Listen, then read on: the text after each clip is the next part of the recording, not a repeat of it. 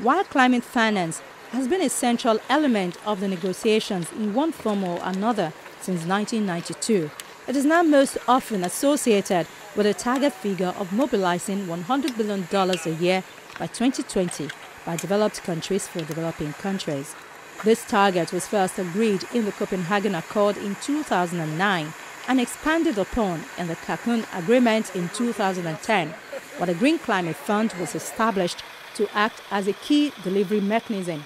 In the Paris Agreement in 2015, this target was further reinforced with a goal to raise the target after 2025 and that this funding would come from a wide variety of sources, public and private, bilateral and multilateral, including alternative sources of finance.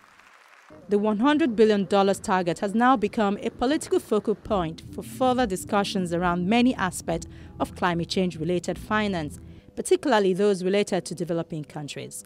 The debate is now focused on the detail of how to deliver this in line with meeting the Paris target and the Sustainable Development Goals, in particular how the $100 billion should be raised, if this target is enough, who should provide it, what financing mechanisms should be used, how it can be accessed, and where it should be distributed.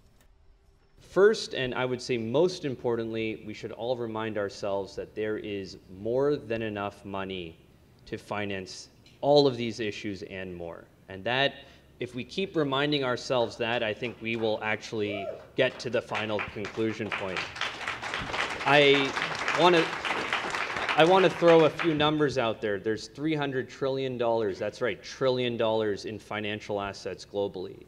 The million wealthiest American households have collectively $11 trillion of investable assets. There's $100 trillion sitting in institutional investor pots of money. There are single-digit trillions of dollars today in negative yielding instruments. And on and on and on. There's over $1.5 trillion sitting on the sidelines of private equity firms all around this country and the world. So there's more than enough money to solve these problems, and we should always remind ourselves. That's number one. Number two is that this theme and trend of sustainable investing / ESG, environmental, social, and governance, it is real, it is persistent, and it's happening across the investment industry. This is no longer a fad. This is no longer some sideshow. This is becoming full-on mainstream part of how we invest money.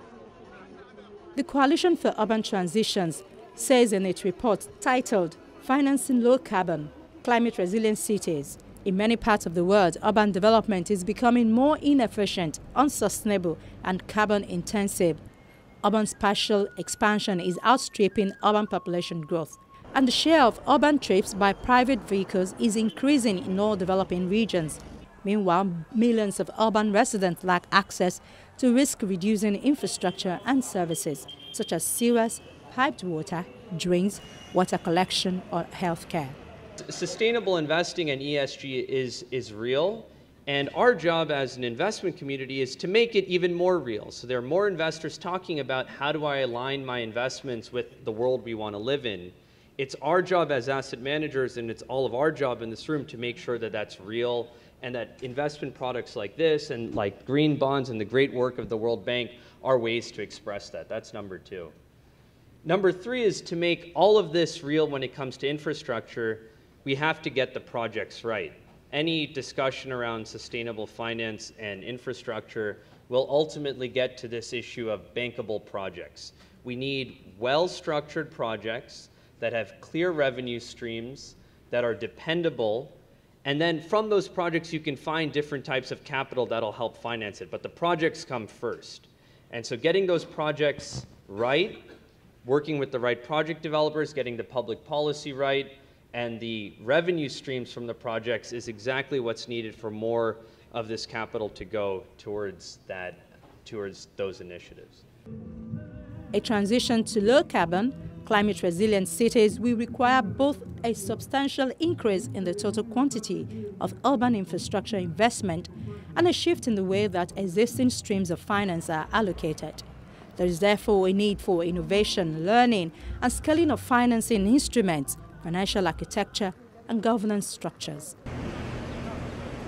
The United Nations says Latin America and the Caribbean is the second most urbanized region on the planet, with 8 out of 10 people living in cities.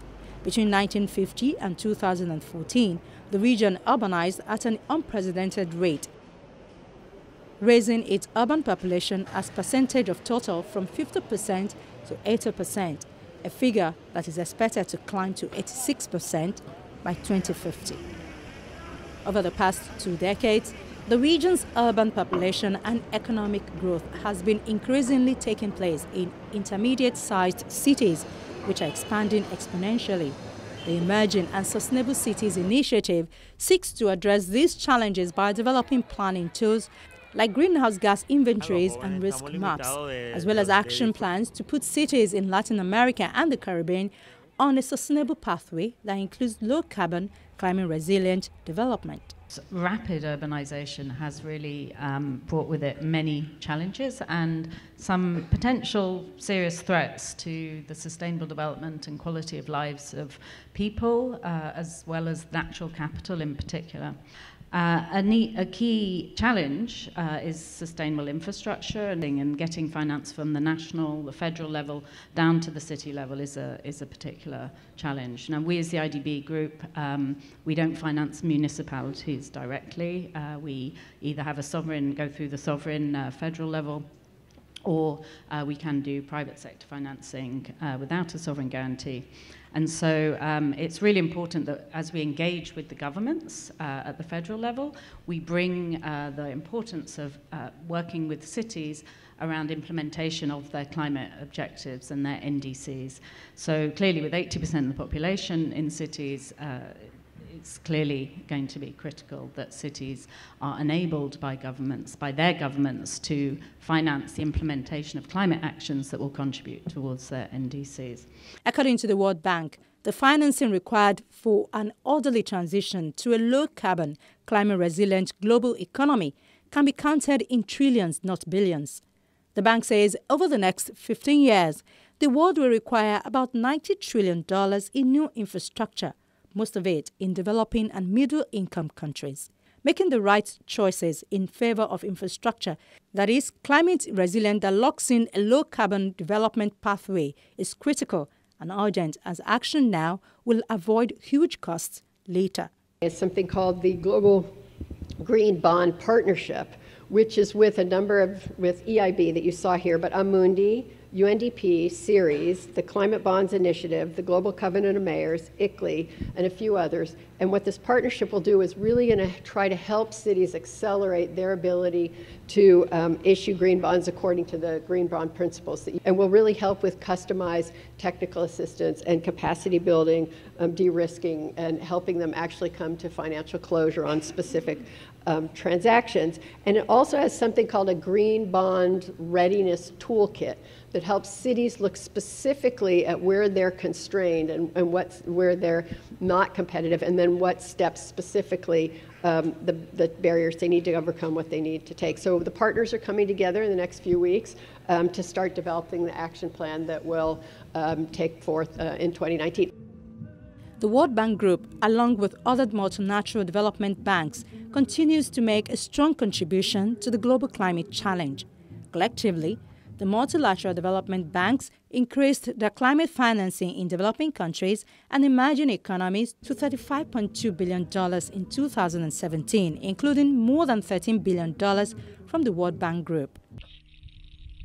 The World Bank warns that by 2050, without concrete climate and development action, more than 143 million people in 3 regions, that is, in Sub-Saharan Africa, Latin America, and South Asia, could be forced to move within their own countries to escape the slow onset impact of climate change, such as water stress and crop failure.